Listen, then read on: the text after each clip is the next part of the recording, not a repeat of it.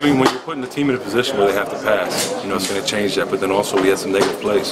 So when you're able to put up some negative plays, keep them from running the ball and force them to think and duck it.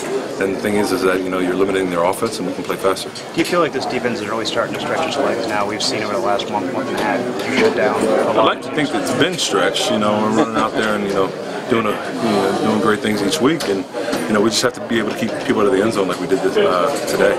And if we're able to do that, I think it's limitless for us on our defense. How big was that even in the first half to hold them out of the end zone difficulties? Yeah, it was huge. It was huge. That was one thing that we did well against them last game, and we really wanted to carry over. We needed to carry over into this game, and we made that happen.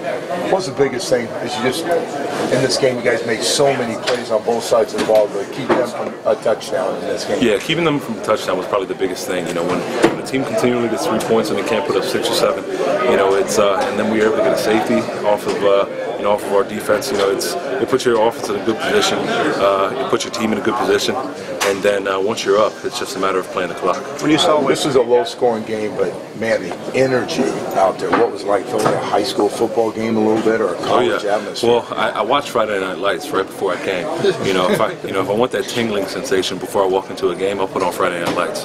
So it was just like that. It really was, and it was a great atmosphere.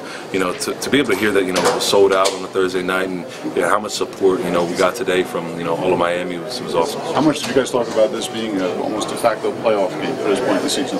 Well, at this point in the season, they're all playoff games. They all mean everything to your team and your playoff chances. So from here on out, we're taking that type of mentality.